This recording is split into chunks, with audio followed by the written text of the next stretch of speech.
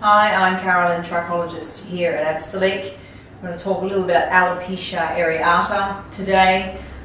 We did discuss in our earlier video about our ebook number 2, but what we're currently doing is we're going through our ebook number 1 on Facebook Live. So we did do a big talk about alopecia and the different types of alopecia last week. But today I just wanted to share, someone asked me a question if we could do a video directly on alopecia areata. It's a patchy type of hair loss. It's driven by autoimmune, so you're probably hearing a lot more about autoimmune tendencies these days.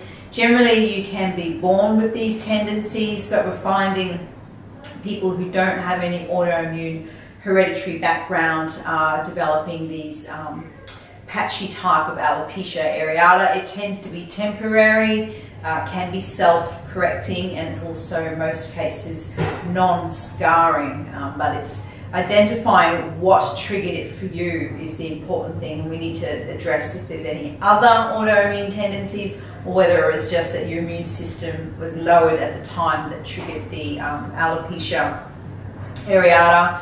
We sometimes will identify that there's some deficiencies that are associated, so we might do a bit of nutritional therapy with our holistic approach, but we can also help topically. A lot of times we might do a bit of both, combination therapy. The main thing for me is when you have had alopecia areata, 1, the follicles are open and we can get regrowth, and 2, that it doesn't happen again. So we talk a lot about your lifestyle, and we put in prevention strategies more for the future. So if you have alopecia areata, or you've got any questions or concerns about alopecia areata, as always, please drop me an email. It's info@absolique.com.au, and I'm always happy to hear your story and share as much as I can to help you.